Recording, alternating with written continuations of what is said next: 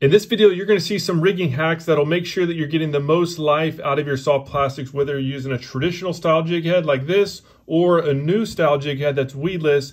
These hacks will certainly help save some money. So here is hack number one. This is a traditional style jig head. You basically do the normal rigging until you get to this point right about here.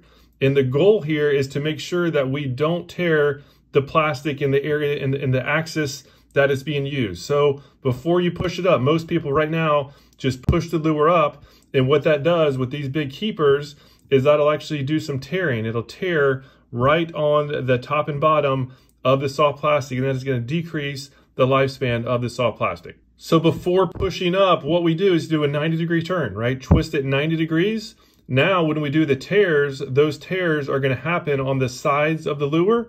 We get it all the way up to the top part of it, and then we do 90-degree turn back in action. So now that we do that, all of the plastic on the top and bottom that's now holding the keeper, that's now holding the lure in place, that has not been torn, has not been compromised, this thing is on here incredibly good. And that is, again, quick little hack, super easy to do, and will absolutely help make sure that your soft plastics last a long time. For the weedless rig with this style jig head, there's two things to think about. Number one is we actually want this head to be all the way fixed up front, right? Especially if you're using shrimp lures. This power prawn has been my go-to. This is by far my most trusted lure for the summer when the fish are lethargic. It has great motion in the water. It has a great silhouette. And so on a slow retrieve right on the bottom, and when you rig weedless, we can get it on the bottom next to structure. This thing has been dynamite. And so the key is that at the first point here, when we kick it out, we want to kick it out at the same distance it is from this turn of the hook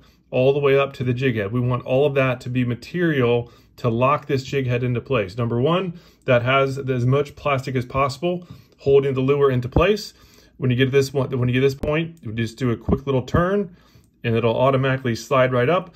So now this jig head is fixed into place. As I mentioned earlier, that just has the most plastic keeping it in place. Number two is it helps with skippability. This head pivoting significantly decreases the skippability of the lure, and when you fix it into place, it'll skip a whole lot better.